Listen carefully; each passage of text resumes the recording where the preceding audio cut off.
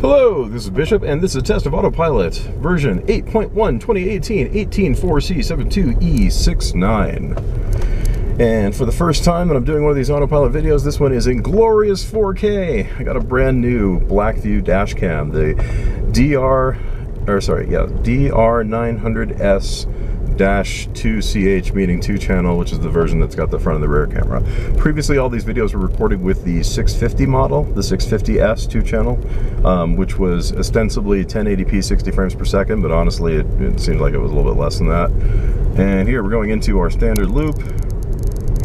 It's taking that very nicely. Let's see if it drifts into the bike lane a little bit on the outside. No, not really. And going back the other way. Yeah, it's looking pretty good. All right, and there's the nag because we're taking some sharp turns. So I'll give it a little tug on the wheel, and I'll hang a right, and we'll do our standard loop to see how it goes. So my intention for this video is, this is sort of my control group experiment. This is going to be probably the last video that I do on this particular loop, because as we've seen from the last like umpteenth videos that I've done, this loop isn't that challenging for Autopilot anymore. So I'm going to look for something that's a little bit more challenging. But just to make sure that we didn't, backslide on the progress before I moved on to the next loop, I wanted to make sure that I did at least one more video using the existing loop to make sure that the results came out consistently. So I mentioned this a little bit in the last video, but one thing that I've noticed both before and after having gotten the navigation beta update is that Tesla has been cracking down, at least in my area, of which local roads it'll actually cap you to 5 miles per hour over the posted speed limit. The speed limit detection has gotten better. I still haven't seen any evidence of doing things like reading signs, but the GPS data fidelity seems to have improved. All right, and we'll go over the train tracks, which will probably trip my G sensor on the dash cam, so I'll probably have to stitch this video together in Adobe Premiere. See what happens. I didn't hear a chirp. Maybe we're okay. Of course, it's a new camera. I might have forgotten to turn on the chirp, so.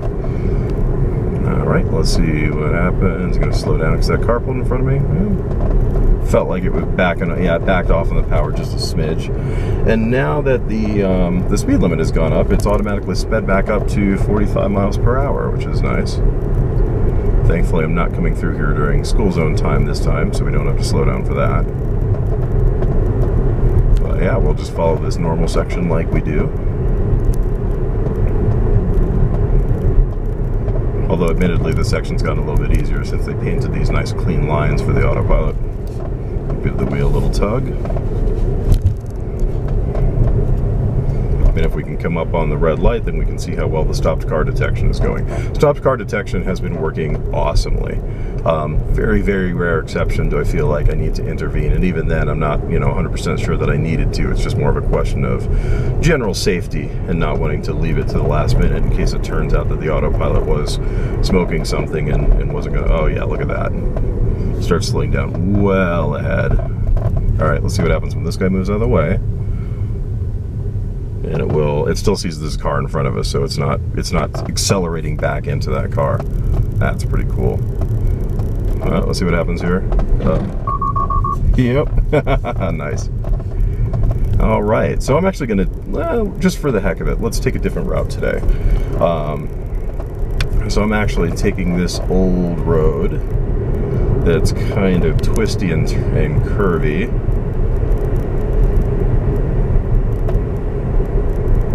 And I am going to manually notch the speed down on this, and I'm going to be real careful because we're about to go under a bridge, and this section of road is very narrow. So if it drifts out of the lane at all, I could potentially be running into something. So I'm going to very carefully monitor.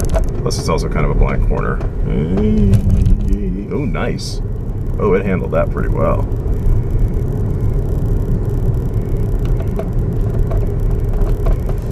I don't know if I would have taken that corner at 45, but yeah, no, it did a great job.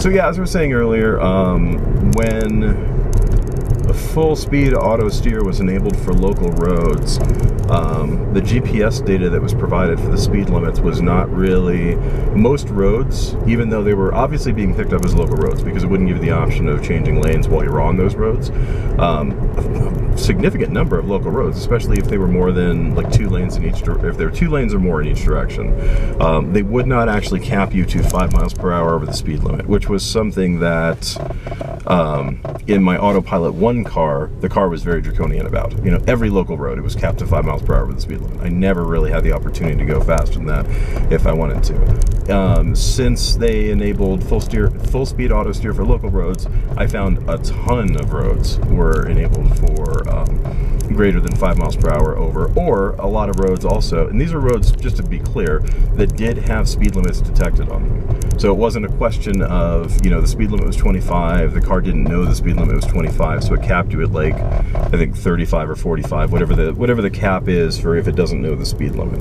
That wasn't the scenario that I'm describing. I'm describing a scenario where the speed limit very clearly showed up in the dash, be it correct or not, which was kind of another issue, because honestly they were pretty off most of the time. But it would allow you to set the speed to pretty much whatever you wanted. But it was clearly not picking up as a highway because it did not give you the prompt to be able to change lanes while you were driving on that local road. That has been shifting significantly. The GPS data, even before switching over to the beta, like as it pertains to, all right, I'm going to disengage here. As it pertains to the Autopilot and the auto steer, has been getting updated on the Tesla side. Now I know that they said that the existing GPS system was a bit of a black box. They couldn't do anything with it. Now exactly where that ties into how Autopilot determines whether or not a road is a local road or a highway or somewhere in between, which it seems to be registering these roads as, that I don't have any information on, unfortunately. But now that the speed I'm actually kind of happy that they're capping down to 5 miles per hour over, or I should say I'm not upset by it, because they have been improving the accuracy, and this is something that happened, like I said, before they started doing the beta. They have been improving the accuracy of the speed limit detection in various areas around here. When they had initially flipped the map database over to the new database that they were using, the new database was wildly inaccurate where I live. Like highways had wrong speeds, a lot of local roads had wrong speeds. When it was accurate, it was very accurate. Like it would flip like the second it would pass a speed limit sign, even though it very obviously wasn't reading those speed limit signs.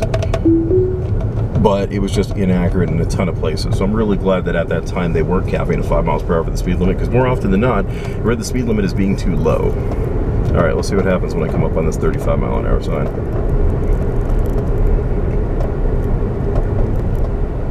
Nope, still thinks it's 40. Okay, so I'm gonna drop it down so I'm not going as fast as 10 miles per hour with the speed limit. That was not my intention.